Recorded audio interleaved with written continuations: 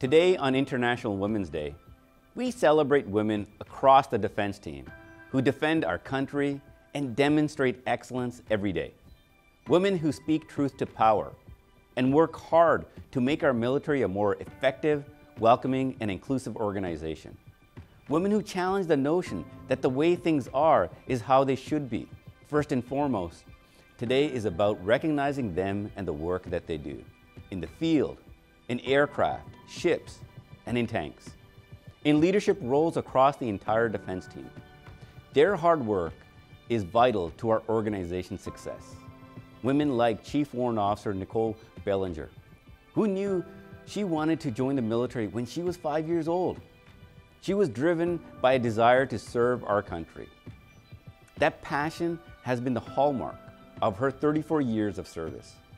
And in that time, she has served as a member of the military police and other important roles across the Canadian Armed Forces.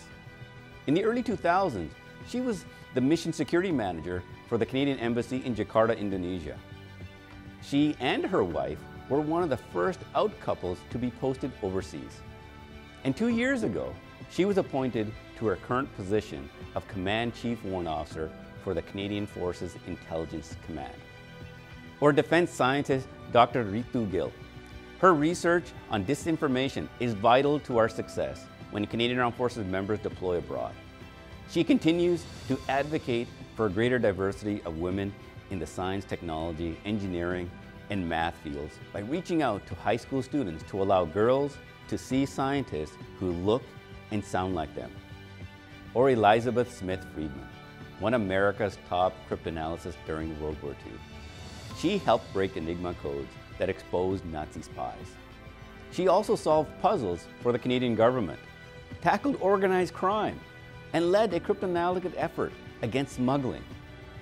Women at National Defense, the Canadian Armed Forces, and the Communication Security Establishment, civilian and military, do critical work like this every day to keep our country safe and contribute to a more peaceful and prosperous world.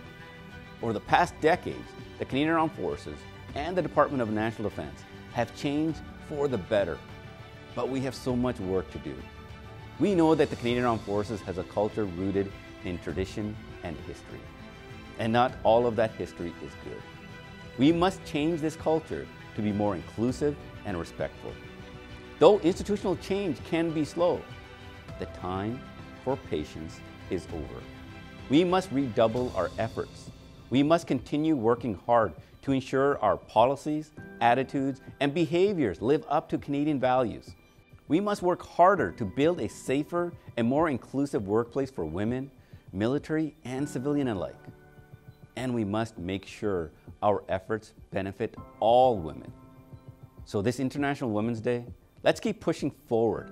Let's recognize the women who inspire us and who put words into action. And let's celebrate the women who make us more resilient, agile, and effective organization.